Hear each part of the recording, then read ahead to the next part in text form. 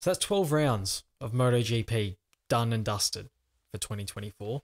We've been to Aragon now, which looks like a nice place, nestled up there in north of Spain. Looks like a nice little area, cool little town they've got there. A couple of castles on the hill and all that. I'd like to go to this one.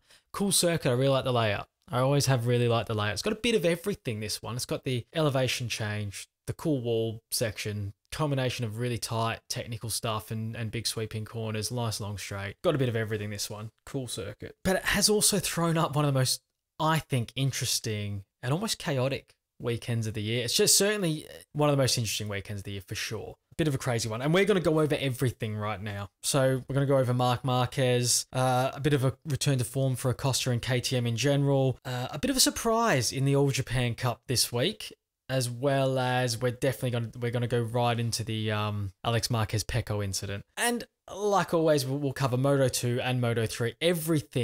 Everything is chaptered down below. If you want to skip ahead to the things that are important to you, just jump down there, scroll across to whatever it is you want to hear about. We're going to start in Moto3 just to switch things up this week, because this was so interesting. We had tyre issues and stuff like that with the circuit and the surface being a bit dirty and dusty. There was high wear on the tyres, so we ended up bringing Pirelli brought some tyres that aren't normally available. What did they call, like a prototype tyre or something like that, a harder compound.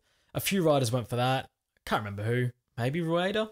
Can't remember if he had it on or not. But yeah, it was a really interesting race. They were all very well behaved through the first section, and Alonso looked to check out. And this is an easy mistake to make when it's like this. You try and check out. You've got the pace. You probably isn't pushing that hard, but with the high tyre wear scenario that we had, it just meant that he was probably wearing through his tyres quicker than he thought he was for the pace he was doing. Because I don't think he was that close to his best pace that he could do. But it just ate into the tyres. And it was an interesting one because at any one point in the Grand Prix, there was a different guy leading the charge to catch him up, and all of them fell into the same sort of issue. So early on, it was Kelso and Holgado who were doing the pacemaking in terms of that following group to try and chase down Alonso. They fell away. Then we had Furusato come to the front. He looked for all money like he was going to be able to close the gap with all his pace. He fell away. And then we had Colin Via lead the chase, and then in the end, he didn't fall away as bad as the others, but he didn't quite. He ended up catching, obviously, Alonso, but he probably went a touch too early because it was Rueda who came through in the end to win the race. Very nice victory for him. First Grand Prix victory, if I'm not mistaken. He ended up winning it quite comfortably in the end. Just the timing of when he came through. That's why I was thinking maybe he was the one that had the that new tyre on, the one that's not normally in the allocation. So maybe he was running that harder tyre. But he had good pace all weekend, Rueda. So it made sense that he was going to have the right race pace and didn't go too early, didn't cook his tyres too early. He rode very measured and just must have been confident the race was going to come to him at some point. Yeah, like I said, Via second, and then Luca Lunetta completed the podium. Fantastic result for the young man. I think he's a rookie still, isn't he? So I've been impressed with him this year. Like, I've not mentioned him, but he has been solid enough, as good as any of the other rookies, really. When you're looking at it, I probably have him a bit behind until this point. I probably had him a little bit behind the likes of Piqueras and Ralston maybe, but he has been there or thereabouts. It's been solid enough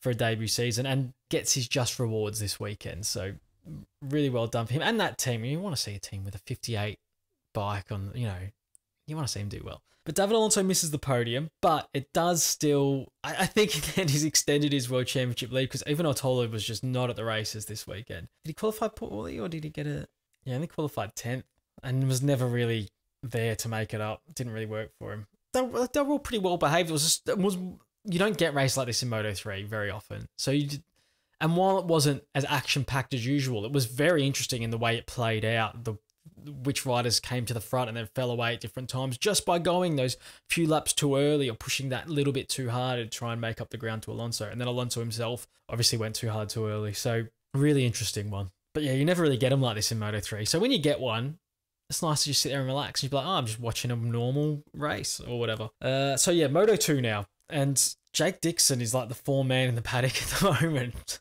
Never thought I'd say that. After he won at Silverstone and then got another podium in Austria, and then he's won again now in Aragon. Is the man to beat, isn't he? Is he still too far for me to do job? I think so. But the thing that's giving encouragement to him and a lot of people and should do is the fact that the form of any of the front 3 or 4 has not been great. I mean, between Garcia, Ogura, and Roberts, the form's been non-existent. It's brought Lopez back into it, and I've barely even thought about him, to be honest, in the last few weeks. He's just been solid. He's not done anything that great. That's what will give them and him and that team a lot of encouragement. In saying that, I think the Ogura form thing, I don't necessarily think he's out of form. I think obviously in Austria didn't race because of he fractured that bone in his hand or whatever it was, and he was for all money the quickest guy that weekend to that point. He's probably going to go on to win that race because you can never know that, but he was definitely had the pace to win it, and he was the 4-man, and if he didn't win it,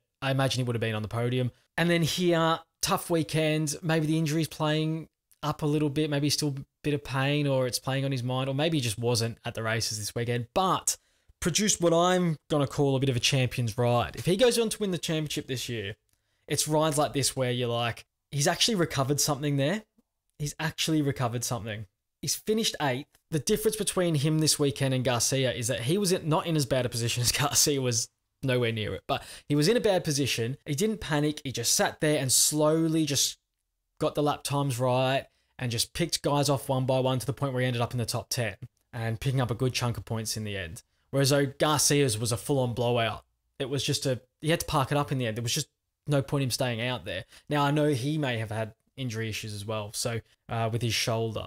So that is a mitigating circumstance that we may not know the extent of. So we'll give him benefit of the doubt for that. But what I mean is where Agura's had a weekend where he's like, good handful of points. I can take this on forward now. I'll be better next week and the week after as my injury gets a bit better. Garcia's is just a full blowout. There's no points there for him. So in that sense, I think Ogura can do this enough times where he just salvages something that I think Dixon's maybe too far back to catch up to him. And if Garcia then turns it back on again, we know how good he can be. He can go on and win races. So, but in saying that, if they are going to be finishing to the bottom part of the top 10 every single race, and Dixon's going to be on the podium every race, then he will catch him up. So, you know, penny for your thoughts there. Let me know what you think's going to happen. I still think he's a bit too far back. As good as his form's been, is he got a history of keeping form up? I don't know if it always lasts long, but it could be a new man at the moment. So you don't know. This could be a new man we're looking at. So he could be able to kick on. Now, this one, unlike Moto3, where they were all well behaved, was chaotic from the start. We had Guevara go down early. There was just weird shit happening. Canet got himself in all sorts of trouble. And ended up having a big high side, getting off the racing line onto the dirt. It just flicked him off down the hill and through that little corkscrew section. It was just all happening in this one. And then later on, I mean, the guys that we had running at the front are guys not normally always there. So Arbolino stuck with Dixon for a while till Dixon just thought, oh, you're done here, mate, and just kicked on. Onshu involved. Manu Gonzalez, Chantra ended up 6th. Onshu was great. Almost got caught up with Fermin Aldeguer. Again, for all this talk of like, who should get what ride and the way TNT went on the other week about Roberts not getting the thingy right and then him having another disaster this weekend. No one mentioned that Honda's taken Chantra when they could have taken Joe Roberts. Oh, no one had an issue with that one. Jesus Christ. No, they didn't think they mentioned that once from what I was watching. So anyway, this is a little bit of me rambling on again about stuff that annoys me that shouldn't. But yeah, the Fermin Aldeguer one looked like, from that camera angle they have right above the inside of that corner, that went in slow motion for me. That was all happening. You could see from when he decided that he was going to make that move and he started to pull up on the inside of Onshu, and I was like, oh God. Straight away I was like, oh no. It all went in slow motion from that camera angle makes it, because that's a slow corner, that camera angle, you can see everything happening. And you're like, well, you're not far enough up here. And Onshu's not seeing you coming. He's turning in. And then they made contact in there. And I was just like, oh, the bike started to kick out. The back tire, Fermin's back wheel started to, I was like, oh no, this is going to be dangerous, this. And the way it flicked him off, he was in the air for ages. Heavy one. But he fucked it again for me. He's just making bad decisions. Joe Roberts having a strop in the gravel trap after his one. Mate, you've killed yourself there. Like, take your points, go home. It gets me, some of these guys, and people think he should be in MotoGP ahead of Ogura, who's just like level-headed here when he's like, don't panic, just get the job done. Take your 8th place, go home. That's a MotoGP ride for me more than the guy that's like binning it when he's in a decent position. Let his teammate rattle him. Come on, Joe. You're better than that, lad. But yeah, this one was a bit chaotic everywhere except for at the front where Jake Dixon controlled the whole thing. So great result for him there. All right, moving on. MotoGP. Let's start with Marc because, I mean, there's not much else to say here. He chopped every session and won. He qualified on pole by 0.8 of a second to second. I mean, I don't know what you want me to say. It was perfect. It was a perfect weekend. Unbeatable. Completely unbeatable. That's it. I don't know what else to tell you. Nice little return to form for Pedro Acosta. Was brilliant this weekend. Thought the worst after practice and he had to go through Q1. I was like, oh God, he's well off it here. But went through nicely. Had a great qualifying. Got himself in the front row. And Brad Binder was good too. So it marks a bit of an overall improvement for KTM. So nice. I mean, I questioned whether it was going to be a return to form proper after Austria because it is kind of their circuit. So it's like, well, is it a return to form or is it just Austria? Return to form, it looks like. Even Jack had a good weekend. I mean, fell away in the race and then ended up getting the penalty. So I think he's only finished 15th. He had two other guys. Did they get the penalties in the end? I think they did, Digi and someone else. So I think they all got dropped positions. But finished 10th on the road, Jack. So, I mean, not bad. I mean, he's still behind a Yamaha, which is a bit concerning. But it's not too bad. So a marked improvement for KTM. And Acosta is just like showing a bit of skill there. As I mentioned at the top, surprise result, and I did mention it briefly there, for the All Japan Cup. Alex Rins, 9th. And he wins the All Japan Cup this week. 10 points for Alex Rins. He's back. It's good to see him do well. Fabio banked no points today, which has just given a sniff to the likes of, well, second in the All Japan Cup after announcing his, well, we'll call it retirement from full-time racing. But let's be honest, he's probably been moved on. Taka Nakagami, 51 points now after a second place there. I thought he was going to get it, but Rins just took off at one point in the race and just ended up having a great race. But Taka finished 12th. He goes second in the All Japan Cup this week. Johan Zarco, after a ridiculously good qualifying, gone straight into Q2. He's finished third in the All Japan Cup. He was 14th on the road. And he was followed in by Mir. And then Marini was way at the back of the field by a lot. A lot this week. And Fabio, like I mentioned, didn't finish.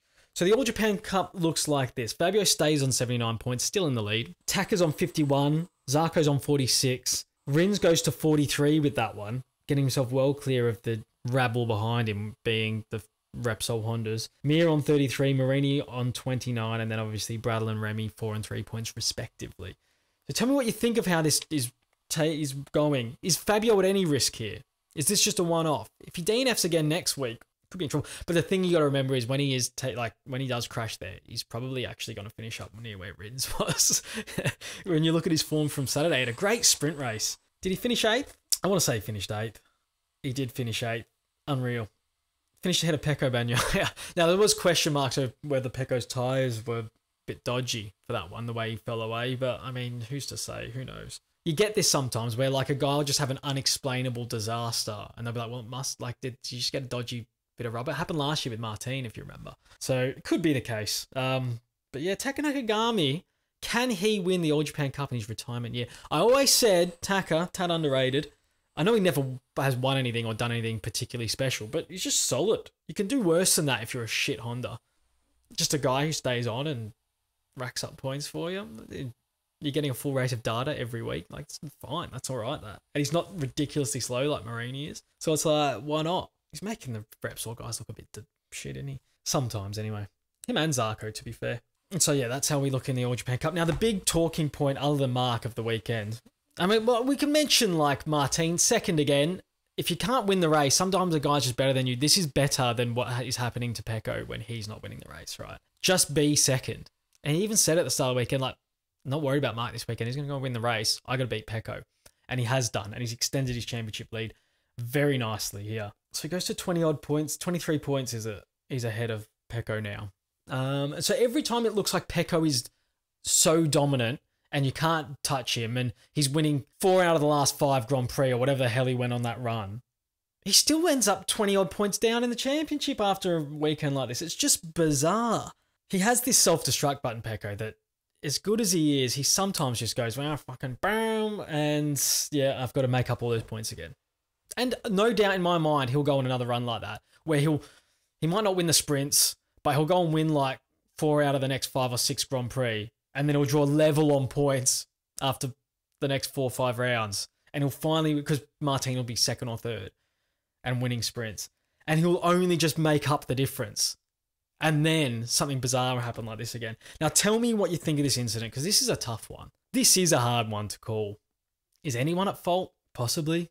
Tell me how you saw it, because this is splitting opinion. Part of me thinks you almost always have to be like, the guy in front has the line, right? If he cuts across you, you've just got to roll off. I'm sorry. But you got to understand when you're riding a motorcycle, when you're turning into a corner and something's on your outside, and this is a point that was made by Alex, you're not looking left.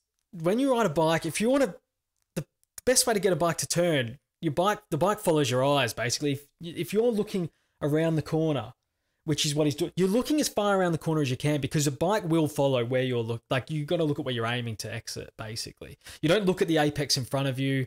That's where you're looking when you're coming out of the last corner, right? You look around at your exit point and even further. So like as you get around the corner, you're looking ahead, and you see that when you watch their heads. It's hard. It's something that's hard to realize if you don't ride. But that's where you look, and that's the best way to get the bike. The bike follows where your eyes. The bike will follow your eyes, right? It's the best way to explain it. So neither of these guys are looking like, so there's no like quick, like when you're in a car and you can like, oh, there's a guy on my outside, but same thing in a car, you are looking ahead, right? You watch F1 drives, they'll be looking way ahead, but you can quickly check and it doesn't really affect where you're turning. If you do that while you're on a bike, you don't really do that because it can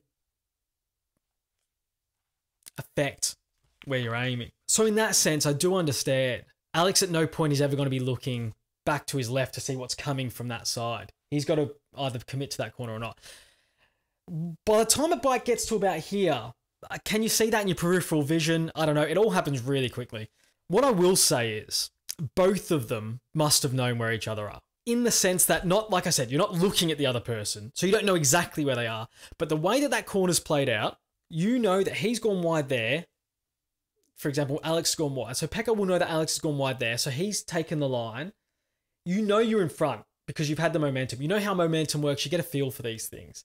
So as you turn in, whilst you know that you might be ahead of him and you're like, I'm going to be aggressive here, I'm going to take the apex, it's his job to roll out, you do know that he must know there's a chance he's going to be there. So do you leave a bike's width just for the sake of the championship there? And the fact that you're quicker than him on the circuit, that's why you've caught him. And you've got however many more laps to pass him. Do you just give yourself a bike width there and not make it an issue? I think that would have been the sensible thing to do. Even if you think you're fully past him and he has to concede the corner to you, for the sake of the fucking championship and the fact that you will pass him eventually by the end of the race, even if he holds on for that corner, do you just be sensible and go, I'll leave a bike width on the inside? So whilst I don't think it's Pecco's fault that the collision occurred, I do think it's 50-50 if you ask me. I don't see how any of them can... I guess track position, you have to give it to Pecco, but it is a meeting of two in the middle. But this is where I'm like, if you're Pecco, championship on the line, you can go into... You've had a bad weekend, you can just take what would have been a third place here, I think, because he's going to pass him eventually. Just let him stay ahead of you that corner. Like, who cares?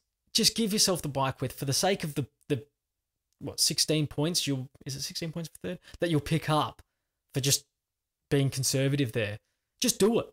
It's frustrating me a little bit for him because you know there's a chance, even if it's a 10% chance, that he's still leaving it in there. Also, he's Marc Marquez's brother.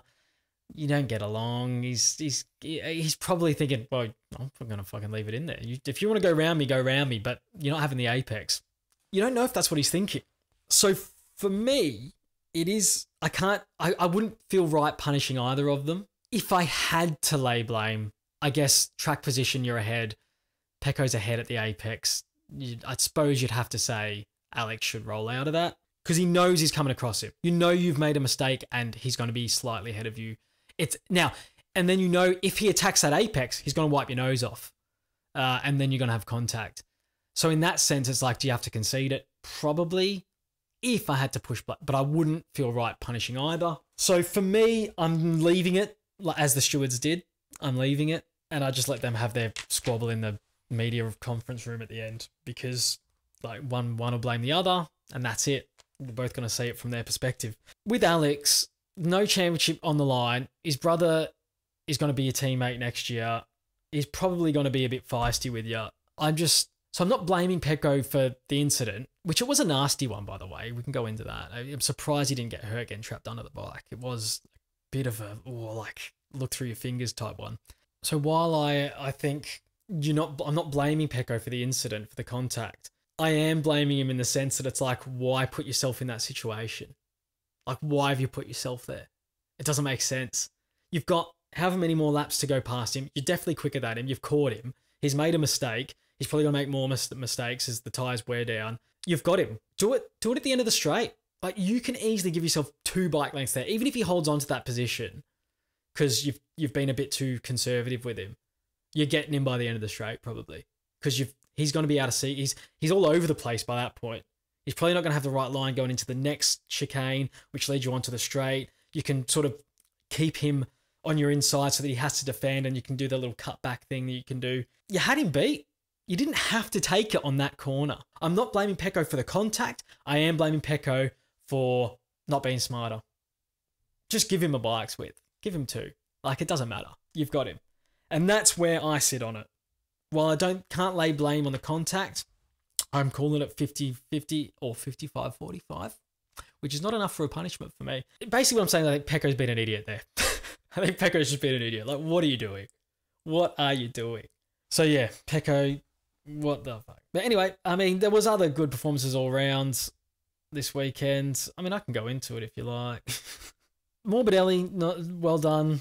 Digi and Bez ended up having a decent result, though they were not really anywhere near it all weekend. We mentioned Rins, Taka. Oliveira threw it away early, but he looked like he had great pace. Again, low grip circuits, guys like Morbidelli and Oliveira are always really good on these low grip circuits. They seem to be able to, they must have a nice little feel on the throttle and things like that. Nice trail braking. They're like, they can, when it starts to get a little bit dodgy, other guys are like, well, I'll back it off a bit. They've just got this nice little feel to sort of get it working. That's why you see Oliveira being so good in the wet and stuff as well. So they had good weekends. Again, a couple of these guys ended up with better positions than they should have done because of the incident with Pecco and Alex at the end there. But yeah, no touch and Marc this weekend. That's all I've got for you, really. We are approaching 700 subs. We're not far off. Make sure you hit subscribe if you enjoy the videos, because I'd like to just get there soon. You know, it'd be nice to cross the 700 threshold as quick as we can. So thanks again for watching, everyone, and we'll see you on the next one. The races are coming thick and fast now. I've got like 7 Grand Prix in like 9 weeks or something, so they're coming one after the other. We'll get these videos out. We'll be firing these videos out all the time. So yeah, enjoy this hectic run of races we've got coming, because it's always great when it's like that. You just turn on TV every Sunday, there's a bloody race on. It's great. So yeah, we'll see you after the next one. Take it easy.